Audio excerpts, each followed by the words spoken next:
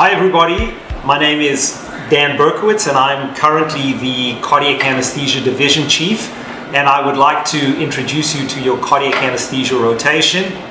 We hope that everyone will learn a lot about cardiac anesthesia. We're very excited to have you and to teach you some cardiac anesthesia. The reason that we're doing this video is because we don't want you to panic about coming to the cardiac operating room, because we know that there are many things that are new to people and that the setup might be somewhat different from the general operating room. And in general, to make sure that you have a good experience and that you enjoy yourself and learn a lot about the cardiac anesthesia specifically. So, thank you. Hello guys, my name is Slava Borotka and welcome to the cardiac rotation.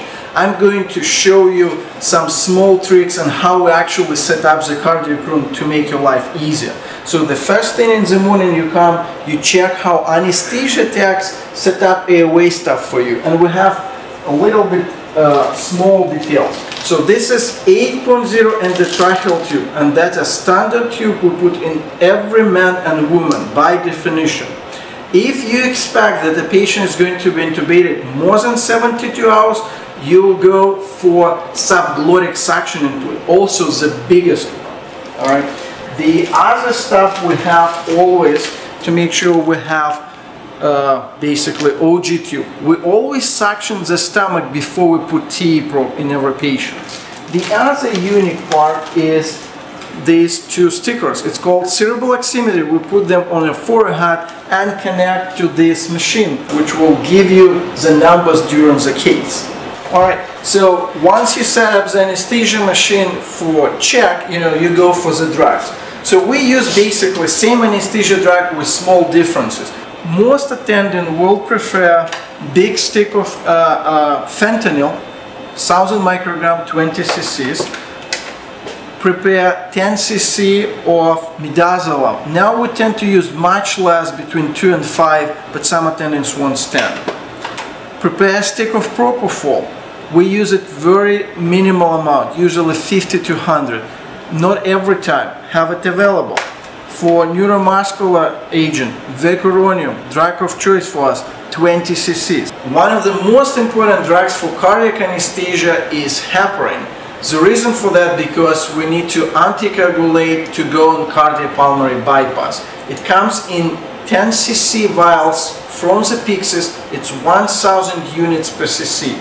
We usually draw it in a 60 cc big syringe, and we draw 4 vials. So you have 40,000 units of heparin ready. In addition to that, you always put extra 4 to 5 vials in your card, so you have it available to redose if needed. So the other important drugs is to have ready vasopressors and vasodilators. For vasopressors, you have your standard phenylephrine, ephedrine. On top of that, you want to have a stick of calcium, 20 cc. Also, you prepare a stick of vasopressin. 1 vial, 20 units diluted in 20 cc, 1 unit per cc. Right? And then important to have epinephrine available. For epinephrine, you need to prepare 2 sticks, 100 microgram per cc and 10 microgram per cc. As you can see, the standard small vial from Pyxis, 1 milligram, 1000 microgram. You dilute in 10 cc, that's your concentration, 100 microgram per cc. You dilute it 10 times more, 10. Have both syringes available before start of the case. Now for vasodilators, our standard we prepare for every case is nitroglycerin, right? We usually go either 50 or 25 microgram per cc. This is how we do it. The actual vial, which comes from pharmacy, as a 5 milligram 12.5 syringe.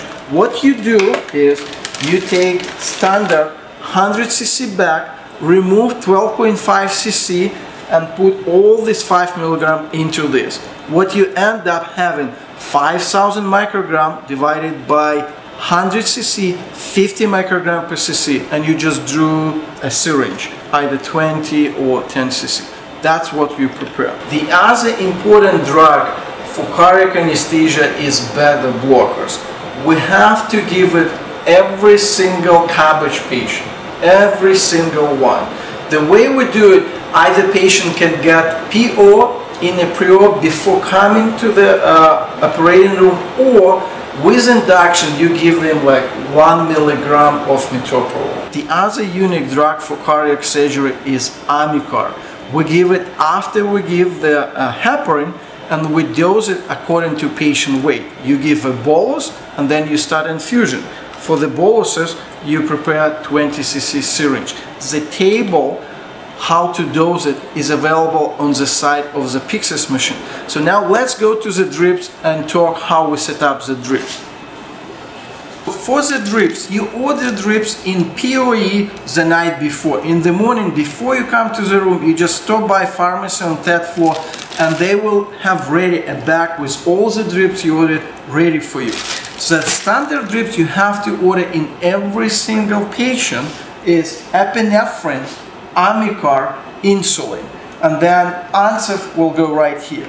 So for the pumps, you want to have 2 pumps with 8 channels, at least 6 channels, right? So this is a standard way. Everybody should be spike the drip in this way.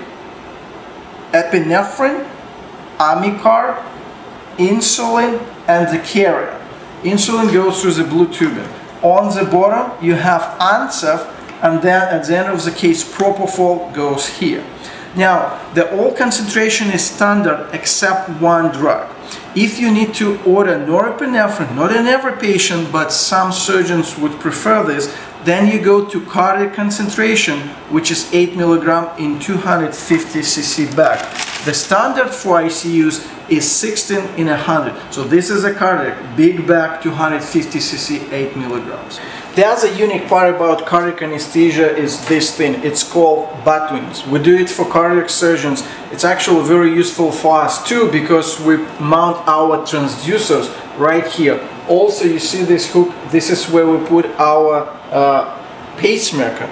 We have to have it in the room in the morning before we bring the patient, every single case. Also, what is unique, this is a elbow pattern, so we'll put it basically around the elbows.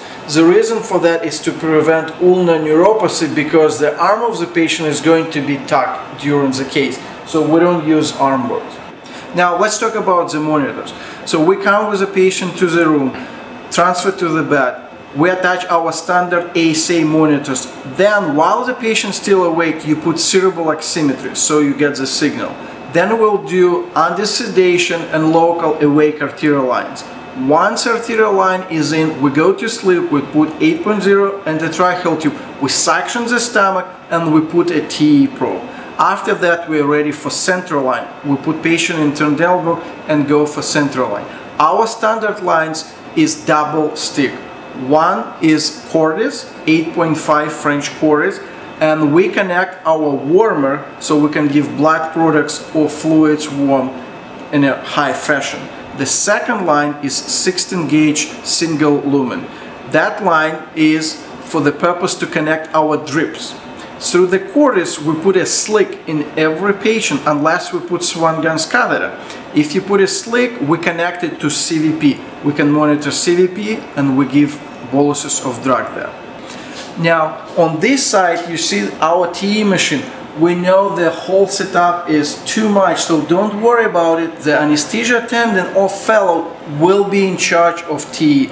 You're welcome to look at the images, but probably during your first months, you will focus on a patient and a workflow. During second months, you will appreciate what we see on TE and learn some stuff.